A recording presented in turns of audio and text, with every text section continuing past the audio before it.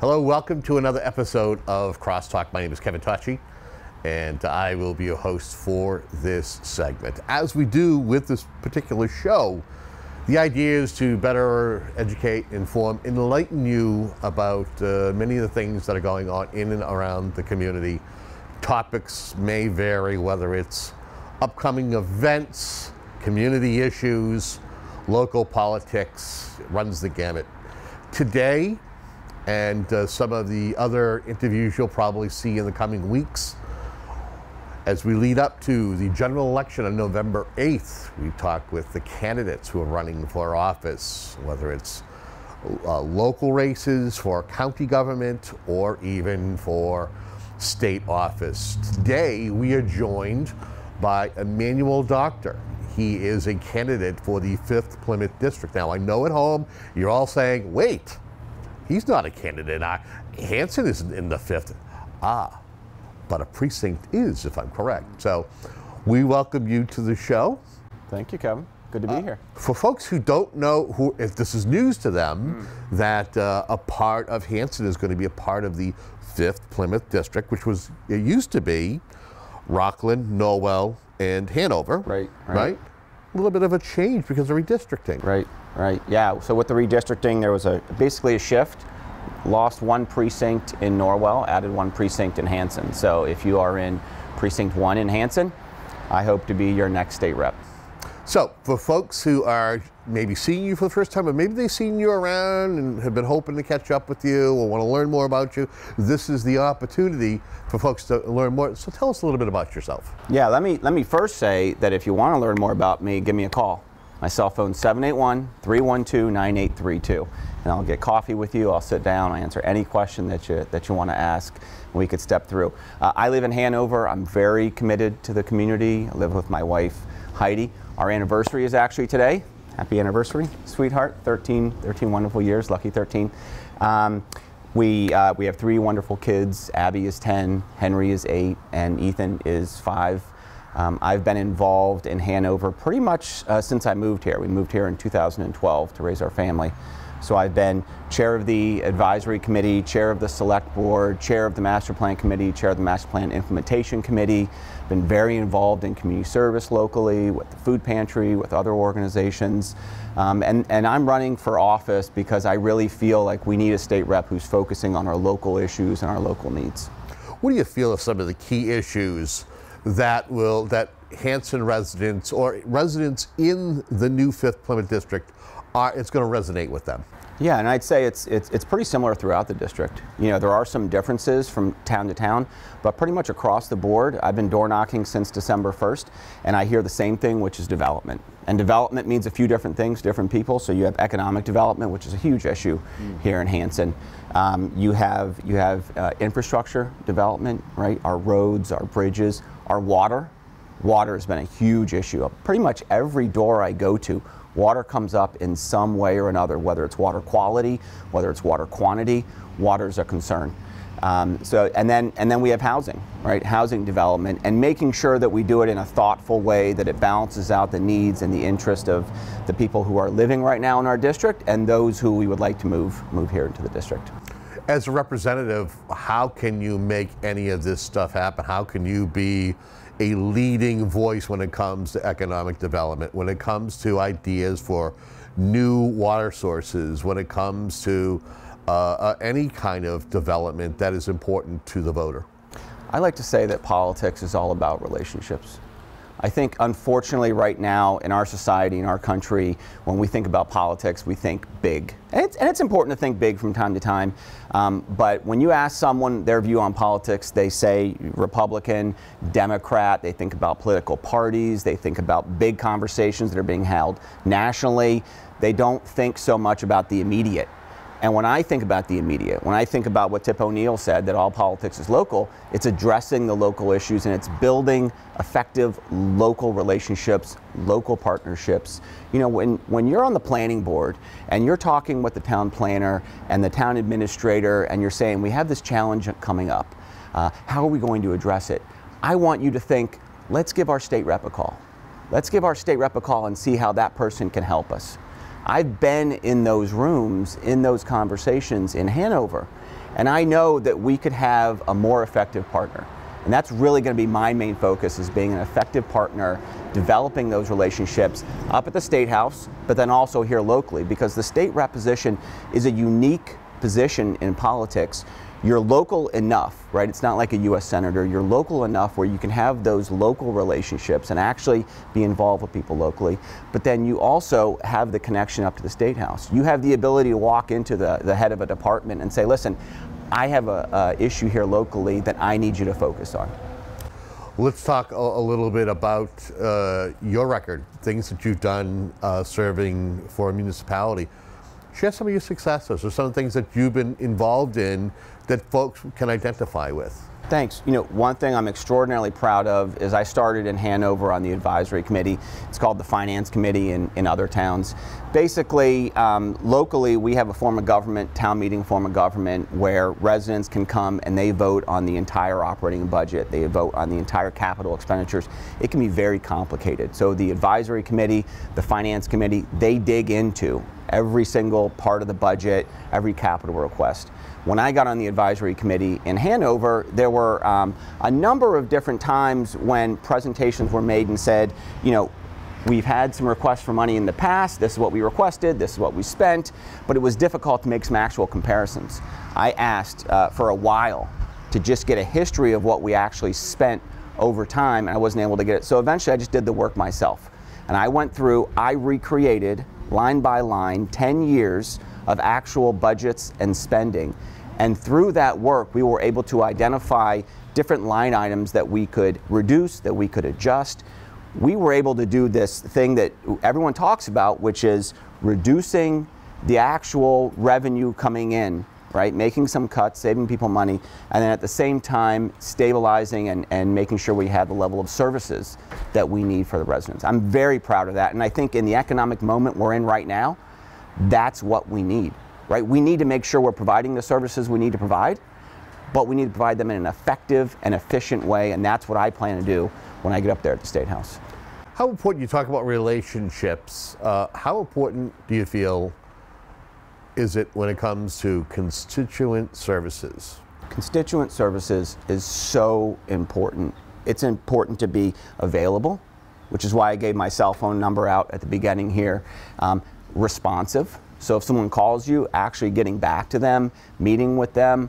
I've had a number of people who have reached out to me just as a candidate, frankly, and they say, listen, I know you're not the rep yet, but I have an issue I need your help with. I'll give you a perfect example. Someone reached out to me about a month and a half ago, and they live in my district, but they have a business outside the district.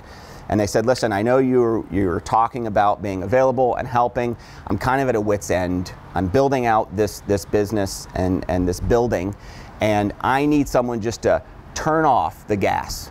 And I can't do it, and the town can't do it, but I just need, I believe it was National Grid, to come and just turn off the gas. And it's been months, and my construction schedule is running behind, and we're getting overages because of this, and I don't know what to do.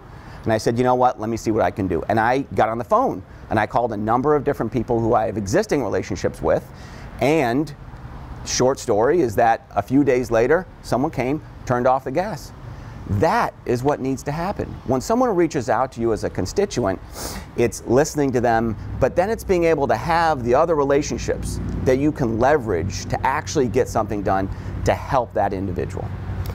I'm sure you're a student of politics, especially things that happen here on the South Shore. Talk to me about the legislative delegation that is the South Shore, whether it's state senate or state representative, how the group of individuals, even though they may not necessarily, it may not be an issue that's affecting their community, work together to get the job done. How important is that if you're elected to be a part of that legislative delegation, that team from here in the South Shore, regardless of your party affiliation? Yeah, absolutely. And these are relationships that I've developed before I even thought about running for state representative, because being a selectman in my town, it's important to have those connections and being able to reach out to someone who's able to help. One of the reasons I did decide to run is I was looking at the services and the relationships and what was being able to offer by other state reps that I needed to connect with to get some things done locally. You know, but I can say that in Hanson, I'm hopefully going to be sharing this town with Josh Cutler. And I've been very impressed with Josh and the work that he's done in the area. Joe Moschino is someone I know very well and gotten to know. I'm very impressed with how she has dug in on issues, and she's really been an expert on some local issues. Kathleen Lenatra, Pat Kearney. I mean, I can go down the list. These are people who I've tried to build relationships with, because at the end of the day, you know, everyone's going to show up theoretically and say, I want more money for my district, I want more projects to come back. And there's 160 state reps. So to get 159 other reps to go along with you, you really need to have a relationship, you need to have a give and take, you need to be able to get something done across the region, across the board, to get other people involved. What's your thought on transportation? We've talked water, we've talked development, we've talked how you've mentioned housing. Let's talk transportation. Let's talk about transportation infrastructure, because at the end of the day, what a lot of voters care about is if my community gets Chapter 90 money, are they going to be paving my road? Am I going to get new sidewalks? Whatever the money's is. Talk to me about the importance of being an advocate for local aid and transportation specifically. Yeah, transportation is a real challenge. And I'll tell you that I have a small business in Norwell. I used to have a small business in Boston, and I moved down to Norwell because the commute was just horrible. You know, you're talking about an hour and a half, this is pre-COVID, each way.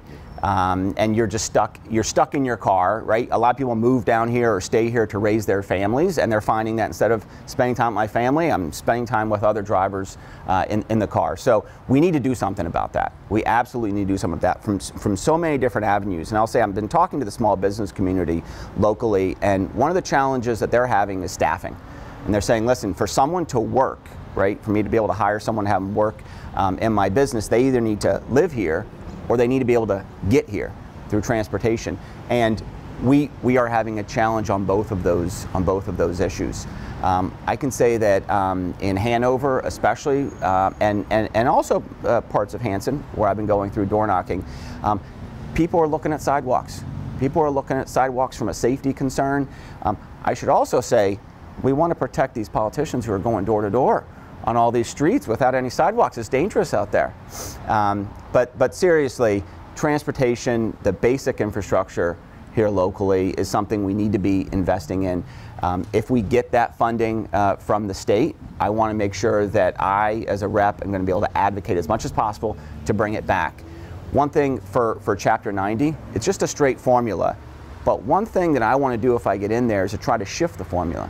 Because the formula involves the number of miles of roadway, the number of people who live in your town, and the number of people who work in your town. And we all know, since COVID, more people are working from home.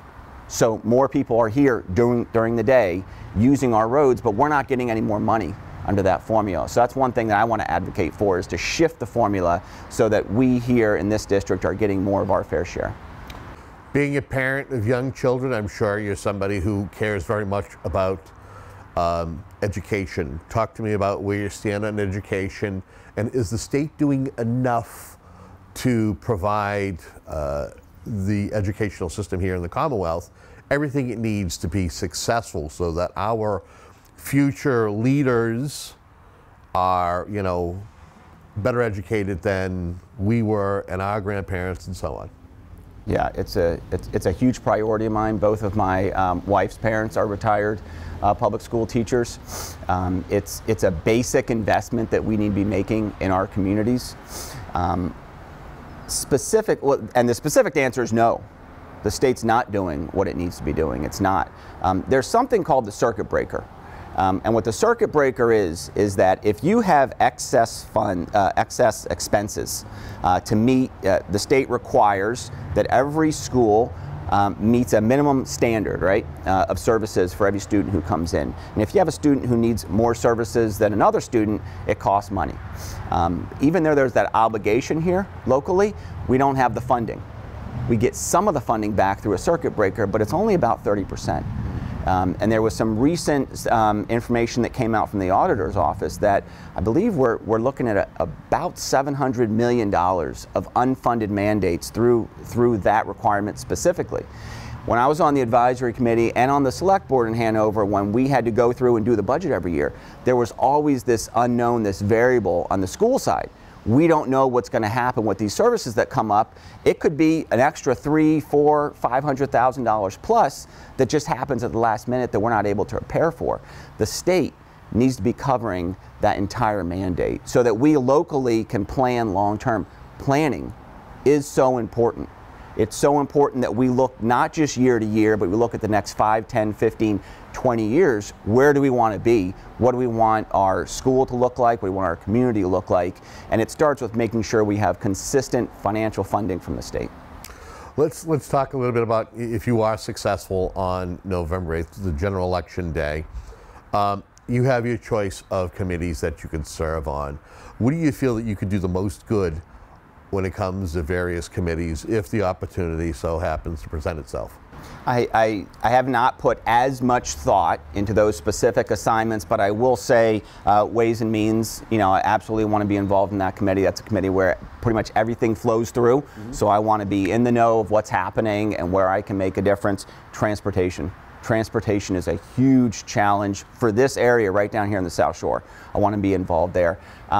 I'm also really interested in workforce development. The current rep in Hanson is chair of that committee, and I think it's something that we need to be thinking about what the future is, what the future of work is, especially with COVID, with so many people working from home, with things changing, with one of the biggest challenges in our communities being finding work for the employee, but then the employer finding employees and matching that up.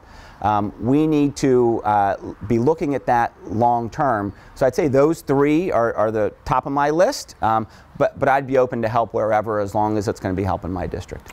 As we have a few minutes left here in our conversation, I do my best usually at the end of our discussion to offer an open-ended question. And so maybe there's something we haven't touched upon or discussed. You want to take a moment to at least, or maybe we've talked about it, but you might want to say a little bit more on the subject matter. Is there something we haven't discussed here today, but you want to take a moment to at least talk about, or something we did talk about, but you want to reaffirm yourself? Yeah, we talked a little bit about it, but I want to reiterate kind of what politics is.